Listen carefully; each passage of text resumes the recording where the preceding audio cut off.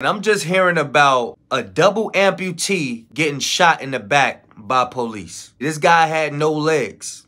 He had a knife and he was running away from the officers.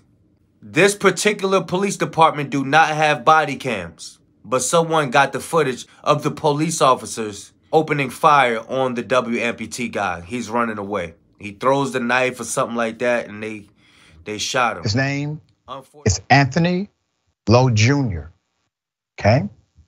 He was 36 years of age, fatally shot by the police, as you just saw. Double amputee, he was shot to death on January 26th by the Huntington Police Department.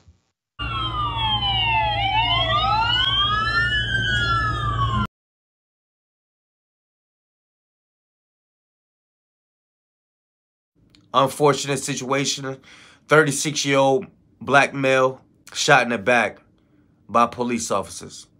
I'm going to follow up on this to see what's going on, and I'm going to give it to y'all.